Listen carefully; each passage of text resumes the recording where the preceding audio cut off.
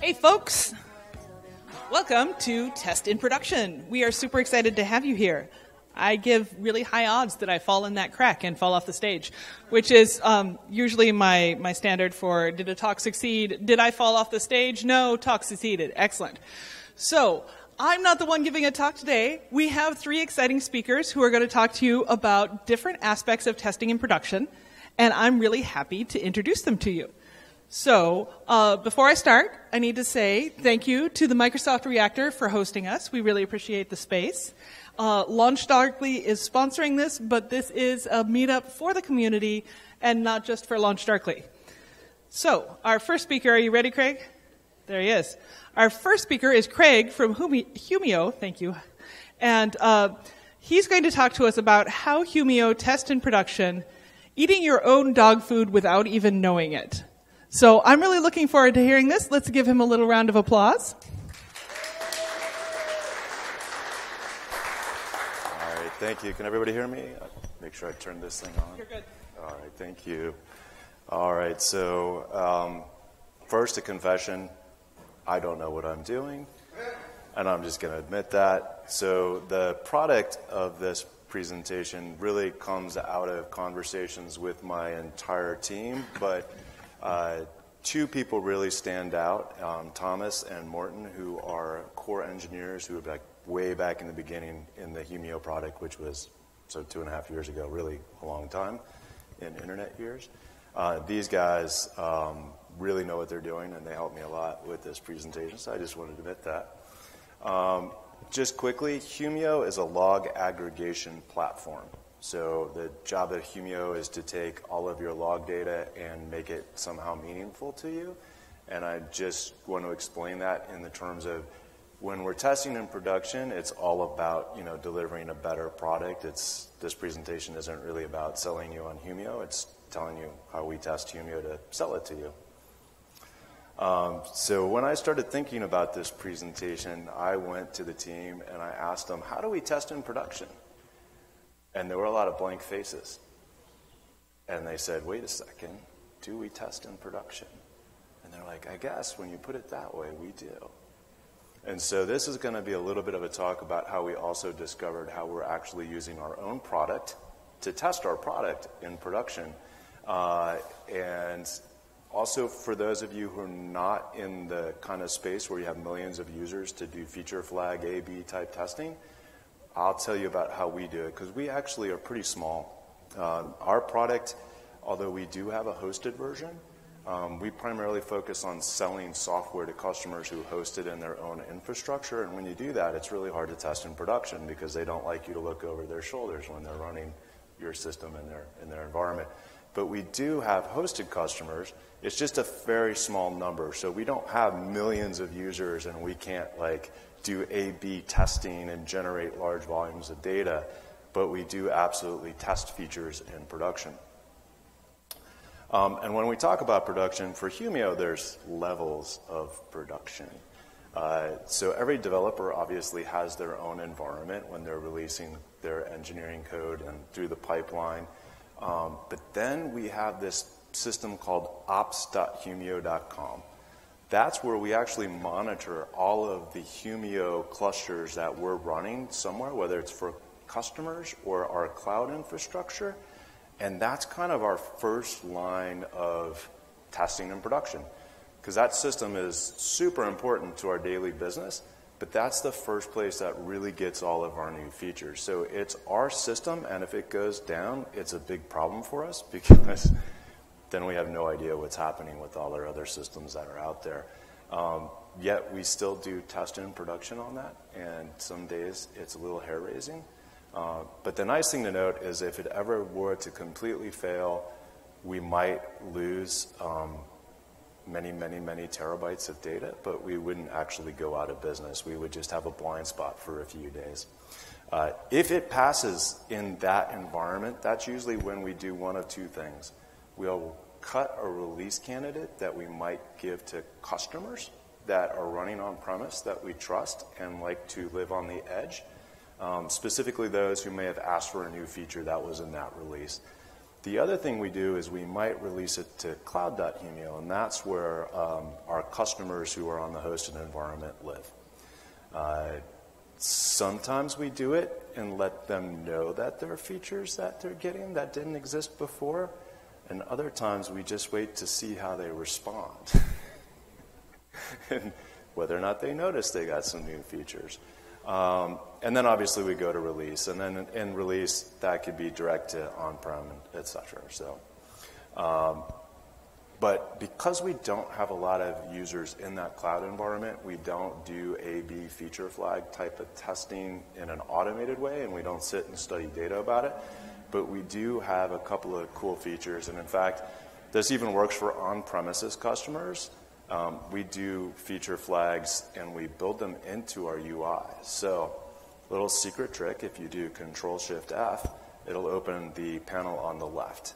And that'll give you a list of all the things that we're currently testing in the UI side of things.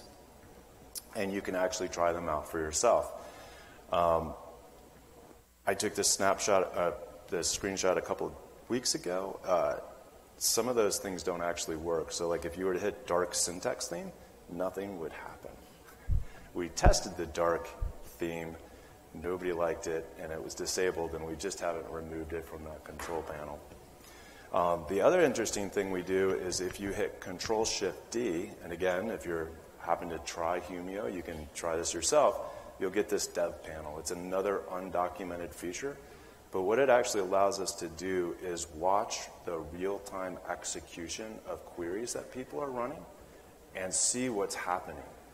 And that's really powerful for us because when we release this platform, we can't always anticipate edge cases. We don't know what people are actually going to do. We have a guide that says, here's how you write a query to query your data. But we don't really know at the end of the day like how a power user like you might write that query and what would actually happen to the system. So we put a profiler in, and if you hit that Control-Shift-D, that'll come up, and you can actually watch your queries executing and how the profiler is dealing with them. So that's kind of fun. So that's how we're doing testing on the UI side of things. It's not a huge scaling feature, but it's something that you can do on your end if you don't have millions of users, but you want to try things out in a kind of a production environment and give your customers that ability to say, oh, yeah, I want to try that dark theme. Let me try that out, as long as you're letting them know. And, you can still slip things in on them.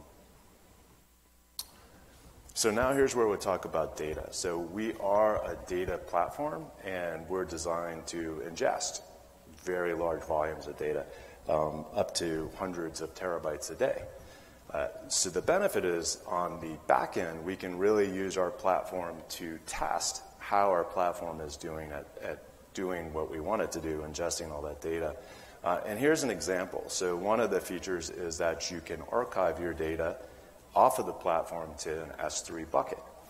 And at one point, it was kind of limited to 2.3 terabytes a day. And so the engineer who worked on this feature said, how can I improve that? And one of the things that we have in the platform, which is written in Scala and runs on the JVM, is that we're doing thread dumps. So if you go into Humio, you actually can see that there's a constant update in Humio of thread dumps coming from Humio itself. So Humio is monitoring Humio. And in this screenshot, what you see is a thread dump specifically for the S3 archiving job and for the segment source class that's handling those features that are archiving data. So you took a look at what the thread dump was saying, and this is really important. So if you're going to do this, and I highly recommend any application you write has this capability of doing this kind of thread dump so you can watch your app in real time. The only problem is you really need to understand your app to understand what the thread dumps are telling you. So it's important to name functions and classes something that makes sense to you, because otherwise your thread dump data is pretty useless, right? So fortunately, this engineer, having written the code and named everything, understood what these thread dumps were telling him, and figured out that the bottom 4 minus the last one actually were meaningful. And so he went back and worked specifically on those functions and was able to get it up to 3.3 terabytes a day. And we can monitor that because after he put that code into production, on the left-hand side, you can see right in the middle of the graph, the throughput went up. Now, the right-hand side is CPU. Like, you want to increase throughput, but you don't want to increase CPU utilization. Ignoring the spikes, which are unrelated to the code he released, you can see that CPU utilization was kind of straight across the board. So that's a classic example of build your application so that you can actually monitor the application and see what's happening with it. And we do that on the cloud version as well in release, because one of the things you find is just because it works for you on your machine doesn't mean it will continue to work when you give it to customers. So it's really important to make sure that goes throughout the whole life cycle. Another example, we compress data as it comes in. And so we're continuously working on trying to improve that level of compression so we can get more data stored in the same amount of space. And we wrote a new algorithm, dropped the algorithm, and you can see we monitor the level of compression we get, the overall. And at just after 12 o'clock on the 27th of August, we released that new code, and you can see the compression doubled.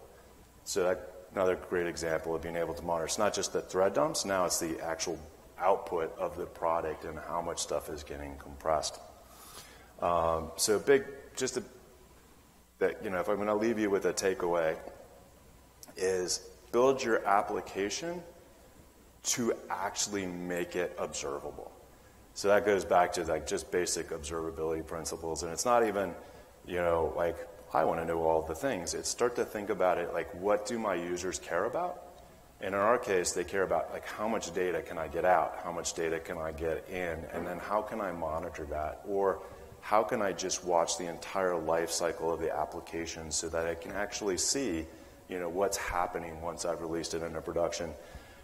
And as a developer, remember, just because it works on your machine doesn't mean it's going to work in production. So, like, customers always find interesting and new ways to break whatever it is you release to them. There's always some edge case you haven't anticipated. So as long as you can watch these things happen throughout the full life cycle, then you're going to hopefully be able to give them what they need in the long term, and they'll buy your product. If you want to know more about that last part, when I started talking to Morten about this, and I said, testing into production, Morten said, oh my God, that's a really good idea for a blog post. And he went and wrote a blog post about all of this stuff. So it's really interesting. And although you probably don't want to remember that bit.ly, if you just go to the Humio blog, you'll find it out there. So thank you. That's my talk, and hopefully, like, if you have any questions, feel free. You know, now I think there's a couple of minutes or after. Yeah. Thank you, Craig. First of all, first question: are you hiring? So we absolutely are hiring, and I will tell you the big selling point is we are a Danish company. We were founded in Denmark, out of the city of Aarhus, and so we're really big on hygge. If you know anything about Scandinavian culture, that means we're really nice and we like candles and warm, like, fuzzy stuff. Cozy sweaters as yes. a culture. And it's always worth a good trip. I just came back from an engineering meetup in Sweden, which was amazing. And I've been to Aarhus, so, like, big selling point. You get to travel internationally and build really cool software. Excellent. Thank you so much. Hey. Round of applause for Craig. Thanks. Wait, don't go away. Craig, you're not off the hook yet. People have questions?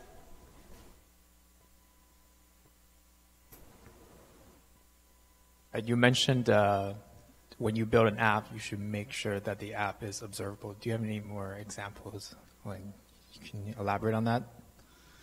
Yeah, well, so a couple of things about observability. I mean, you have to think about the entire life cycle. It's not just the end users, but if there are other applications that are looking to receive data, you know, think about your users, whatever is consuming the product of that application. From just an engineering perspective, it's being able to do things like thread dumps so that you can just monitor everything that happens. But if you're going to do that, again, remember, naming conventions matter, because 6 months from now, you won't remember what that function did if it's not really obvious, right? So make sure that when you're looking at those thread dumps, you're writing data that's meaningful, so you can actually understand where the errors are happening or where things are like sitting, waiting, idle for work to be done. The other thing is, as far as errors, if you're going to output errors, same thing. Don't just say error. Like, you need to give some context around the error, so whoever's going to be dealing with the error is not spending an hour trying to figure out how to remediate. Tell them how to remediate. Like, if this is happening, clearly this has happened, and you should do this to fix it, right? So it's just, observability is about making sure you understand what's going on, and when things break, that you can fix them quicker. Especially at scale, when these things get big, it's just really hard to, understand all the moving pieces. And when you have a big team of engineers, you start to have specialists, and not everyone will understand what's happening on the other side of the wall, so to speak. Any other questions? Well, you'll be able to find him when we take a break. But thank you, Craig. Thank you.